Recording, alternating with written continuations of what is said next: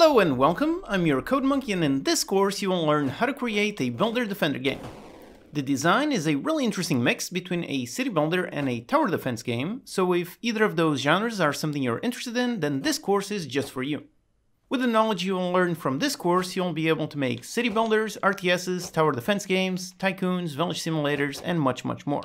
Even if you're not interested in these particular genres, the course will still teach you a ton regarding how to structure a game from start to finish, how to use scriptable objects, managers, animations, effects, and so on. About me, I'm a professional indie game developer with several successful games published on Steam covering a wide range of genres. I've been programming for over 20 years and using Unity for almost 10. Also, a couple of years ago, I started a YouTube channel making free tutorial videos to share my knowledge to help you learn how to make your own games.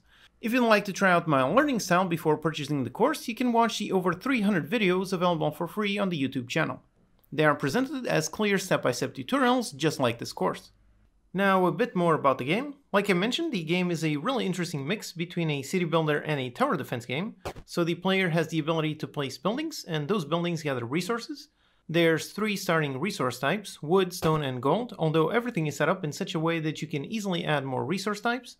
The resource generation is based on proximity, so a wood harvester needs to be placed near trees in order to gather wood. The buildings take some time to be constructed, and it shows the progress with a nice visual element and a really awesome shader. Then we have some enemies. They are simple but still look great. Our HQ can defend itself by shooting arrows. We can place more towers to add more defenses. Over time, more and more enemies will be spawned until the player can't take it anymore. So it's all about placing buildings and gathering resources in order to place more buildings and defending your HQ for as long as you can. Then the whole game has tons of effects and lots of awesome features. You can see some cool shaders, some glow, screen shake, post-processing, a tooltip, lots of UI elements, smooth camera, particles, and so on. So the final game plays really great and it feels really satisfying. This whole course starts with a completely empty project starting completely from scratch, and step by step we'll get to this point.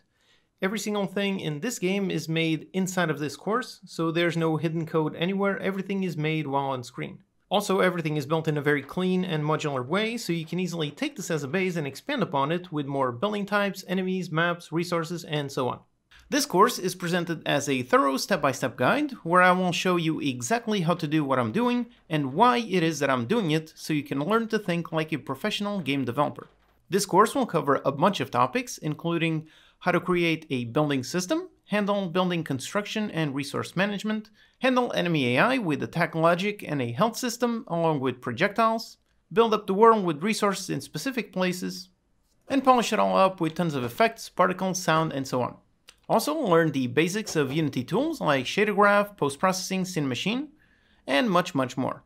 As for requirements, you really just need to know the absolute basics of Unity and C#. So if you know how Unity works, what are game objects and components, what is mono behavior, and the basic C# syntax like variables and functions, then you should be able to follow everything without any issues. If you feel confused or lost at any point in the course, then make sure you post your questions in the Q&A section. I will be there to help with whatever issues you may have.